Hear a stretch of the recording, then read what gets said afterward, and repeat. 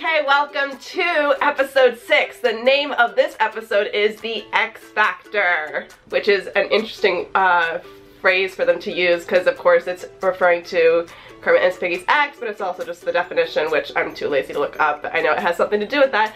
Anyway, as you guys requested and liked, I'm joined with Jeremy again. Hey guys! Yeah, hey! So you guys really liked that I had someone to discuss something with, and because Jeremy was such an awesome person to have a discussion with, we brought him back, and we just watched the episode. So, again, Jeremy, guess first, what were your thoughts on the episode so far? Overall thoughts? Overall, I thought it was pretty hilarious. Uh-huh. Maybe not quite as funny as last week, but pretty up there. Yeah. My basic thoughts are that Scooter wins the episode. Yeah. That is my thought. Yeah, Scooter, I think that the things that we found out about Scooter was pretty funny, and he pretty much won the, yeah, he won the episode. But I think the stuff with the Electric Mayhem was pretty funny, too. That was hysterical. I love getting to know them better. I know! Like, we don't get to know them very well I a lot know. of the time. Yeah, you're right. So what we do know basically is that they're like a bunch of pot-smoking hippies, basically. Yeah, pretty much. So going to them first, I guess we'll just start with them. Okay. So first of all, we have the Electric Mayhem story. Kristen Chenoweth performed on Miss Piggy's show, and they asked her to come perform, I think at Floyd's father's birthday party, which they never get to. Yeah. But it was interesting because on the ride over, all of a sudden we found out all these things about them. Like, first of all, I guess Janice doesn't consider her and Floyd to be in a relationship. And apparently Dr. Teeth and her were in a relationship. Yep. And then that didn't work out. And then that didn't work out. Oh my gosh. But Floyd never knew. I know! It's like, okay, so they've been around since like the 70s. Like, how could like they not know this stuff about each other by now? Oh my goodness. And I think one of my favorite jokes though from all of them was when Floyd was like, the world does not revolve around you, it revolves around the moon. And that's why we have seasons! Oh yeah, he was like, that's why we have winter. Yeah, that's why we have winter, yeah. What? What? Like, wait, what? Where did that come from? That means nothing! What are you talking about? Oh, but I felt so bad for Kristen Chenoweth too because they left her in the desert. I know, poor lady. I know! She finally gets to hang out with these guys and like get tired and then they just ditch her. I know, they literally desert her. Poor Kristen Chenoweth. And I was so looking forward to seeing like what she was gonna do with them and like if they were gonna sing together at like this party they were talking about. I was like, no, they don't even get there. I was interested to see Floyd's dad. I know! Like they always, you know what's interesting is they've talked about like certain people's family members, but we haven't even met them yet. I would love to meet some of them. Now I really want to meet Scooter's mom now. And Ken. And Ken, I think the joke that had us on the floor was when he was talking about his mom's special time with Ken, and then he mentioned like, yeah, wear a robe, Ken, or close a robe, Ken. Yeah, it's like put on a robe. Yeah, put on a, or yeah, close your robe, something like that. Put on a robe, Ken. Yeah. Oh my goodness. There were so many, like, there was so much, like, innuendo in this episode. Oh, it was great. And I love that we found out just how sad of a human being Scooter kind of is, because he talks about how, like, I need to go out and party, and his way of going out and partying is going to a... Color Me Mine. A Color Me Mine, one of those little coloring places. Yeah. Oh. And then everyone else making fun of the people who go there. Oh yeah, that's right. Well yeah, at the very end, Pepe was like, oh, look at all these women who are here, and there's the Desperate Housewives of Chardonnay in their water bottles. Like, that's very LA. I don't think I've ever personally met someone that I know of who does that, but it doesn't surprise me. Yeah, it wouldn't surprise me. So the stuff with Scooter was really great. You know, it was interesting too was, there wasn't really an arc with him, but it was just kind of interesting just to kind of dab at him and find out little things about him. Yeah. Yeah, it was interesting to see more of him than just, like, assistant guy. Yes, yeah. It's like, seeing him in his element?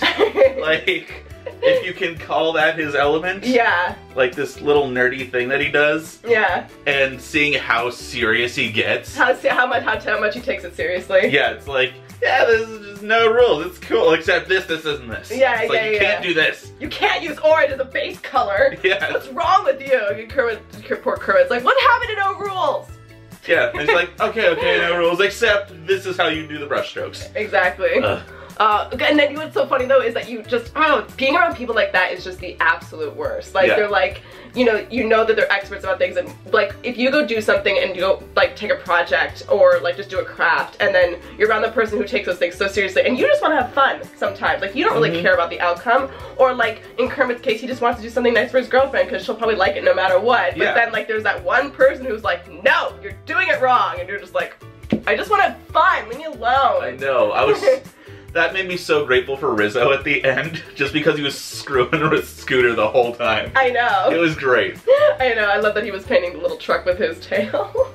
And you know what's funny too is I love those places. My mom actually for a long time encouraged me to go to those places because she likes handcrafted things. Of course. So I don't know, whenever I was in a pickle to like make her a gift of some kind, I would just go to those places. It's funny though because actually normally it takes a week to get those things back. You can't just get it back on the day of. So the fact that they had just Kermit was like, oh yeah, I'll get this done like within a day. It's like, no you won't. No. Probably a good thing you didn't go with that then. Yeah, probably.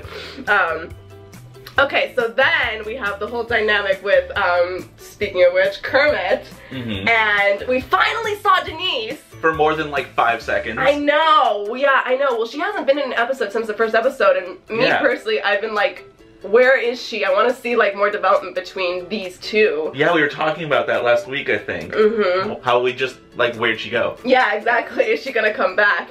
And you know what, it's actually kind of cute, I think, in my opinion, that she came in for this episode, not just because of the story, but also because I guess Denise is from Georgia, and Kristen Chenoweth is also technically from the South. So not only is she a big Kristen Chenoweth fan, but they have like some Southern, you know, something in common right there. Yeah. I thought that was kind of cute. That was really cute. And seeing her geek out over Kristen Chenoweth was adorable. Yeah, we were finally getting to see a little bit more about like who Denise is as far as her personality, and like even though she tries to be professional, she still like just nerds out over the things that she's like absolutely in love with. Oh yeah. So that was actually kind of cute. We're starting to see a little bit more of like, okay, she's kind of cute and she's kind of innocent.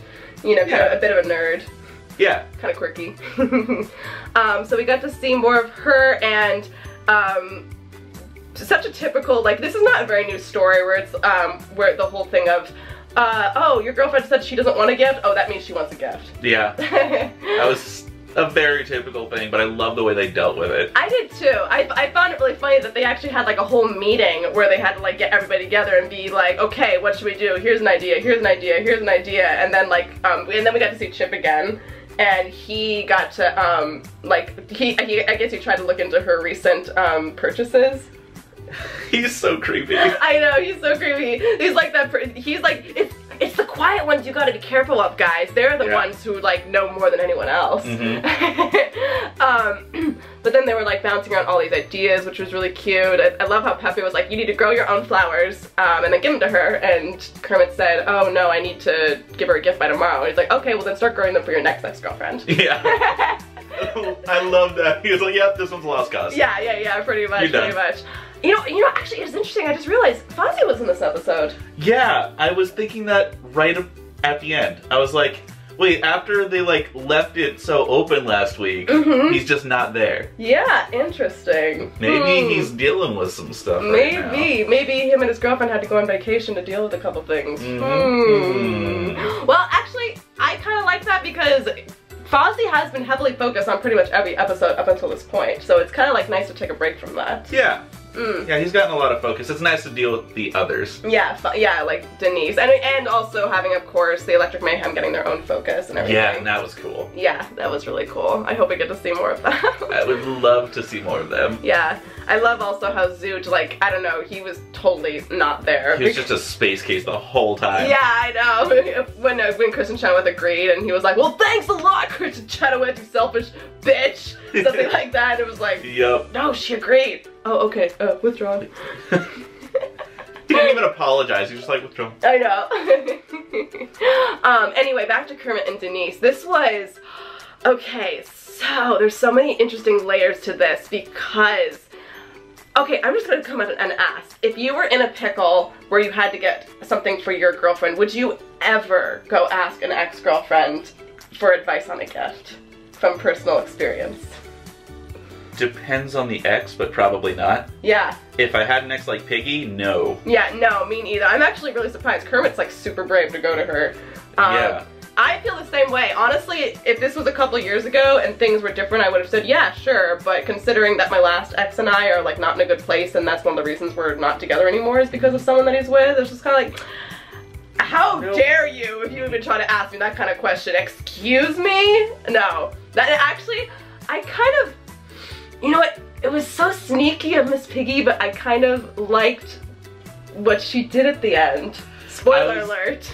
Yeah, serious spoiler alert. But I was wondering the whole time, like, she's being way too nice about this. What is she gonna do to him? How is she gonna screw him over? I know. So first she asked him questions about certain things about Denise to get ideas for a gift, and then they offer to go shopping. He can't go, and then she comes back, and it was so interesting how she like put all these things that into this gift that I talked about. Like she likes to eat out of boxes, which was of course like stupid, but still it was like she got him, but yeah, she got a jewelry box for him, and she was right about, she was kind of interesting how she was like, I think she said a lover of bulldog football is like too tough to like go get her own jewelry box. But she needs it. But she needs it, and she also, it's made of like the state tree of Georgia where she's from, and then there's also like a charm bracelet with a ketchup bottle because apparently Denise likes ketchup. It's like more than anything. Yeah, oh my god. If a guy actually put that much thought into a gift, like, he would win. Like, yeah. It's no wonder Denise is, like, wanting to stay with Kermit, especially because she thinks that he actually got the gift. But then it was like, aw, that's so sweet, and then... Except for the switch. Except for the switch. But it was kind of cute because at first, like, when she wasn't showing up at the restaurant, we were kind of thinking, like, oh, maybe she's not going to come after all. But then she did it. It was like, oh, okay, she actually came through for him. Yeah. But then it turns out the music box song... was their song. Was hers and Kermit's song from when they were together. And when we watched that, we were just like, oh no. We're freaking out. I know, like, what can Kermit do? He's not gonna like tell Denise that like Piggy made this gift for him, is he? It sure doesn't look like he's going to. It's like, what are you gonna do now? Every time she opens that music box, you're gonna think of Piggy now, and Piggy knows it. Kaboom. Oh my gosh. Vengeance. I know. Oh my gosh, that was like so sneaky and so manipulative, but at the same time, I'm like... Brilliant.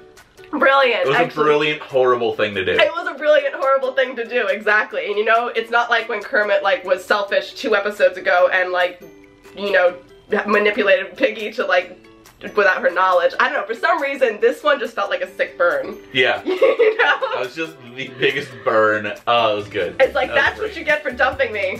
I don't know. And then coming to me to ask to get your girlfriend something. I know. Like, I know exactly when she was all like, yeah, he and I were still friends, but you don't ask your ex to get a gift for your girlfriend. It's just like, yeah, probably true. Lesson learned, I guess. Yeah. It's fun to watch Kermit suffer, isn't it? Yeah, it really is. Yeah, but, yeah, like you said, I probably wasn't as laugh out loud funny as the last episode, but it still had some really interesting scenarios and some interesting, like, you know, finding out some stuff about a bunch of the characters. Yeah, and Kermit was opening up more honestly this time. Yeah. Which was really nice. You're right, I kind of like that too. Because that was, like, our complaint from the last couple episodes, that he hasn't been totally honest. Yeah. But I like that. I like that he came to, you know, Piggy again and was like, look, we're friends, right? Can't we do this? And I love that he was being totally sincere, and that Miss Piggy behind those eyes was like, okay, all right, here comes my ultimate revenge. Oh, and she got it. She did. I'm just totally impressed. I wish I could have, like, done a sick burn like that at some point. So brilliant. I know, that was so good. So I love that Kristen Chenoweth was in this. I think it would have been cute if we got to see her do a little bit more singing or something. But yeah, it was cool that she and Piggy got to do one together. Yeah, but they did get to do a musical number together, which was cute. I liked her pink outfit and matched her lipstick. I don't know why, but I just thought that was really She pointed that out, like, right when it happened. Yeah, like, I don't know. The lipstick and dress. I don't know, it just seemed really cute. It is really cute. Yeah, so anyway, overall, good episode. Oh, and by the way, this is the episode, and I don't think I mentioned, this is the episode I got to go watch them film. The scene where Kermit and Scooter are together painting, that's the episode I got to, sorry, that's a scene I got to watch, and that's how I got a picture with Scooter. So, just so you know, that was an awesome scene to watch. They did change some lines, but they kind of do that as they go. But yeah, overall, it was a really cute episode. it could have had a little bit more feels in it, but I think they did the smart thing by going the comedy route and making it really funny that what Miss Piggy did to Kermit. Yeah. Yeah. I thought it was good. Yeah, it was really good. So like overall, they're kind of easing into some feels, and then they're like, nope. Yeah, pretty much, really good. All right, so overall good development. I'm excited to see what happens next. And any other thoughts before we close out? No, I'm good. Cool. Awesome. Good vlogging again. Awesome. Yeah, go team. Alright, well thank you so much everybody for watching, and watch us again for the next vlog. We'll probably do this again next week. We'll try to do this as much as we can, but thank you so much, and I will see you again real soon for another reactor video or Muppet Monday or whatever, and we'll talk to you later. Bye. Bye.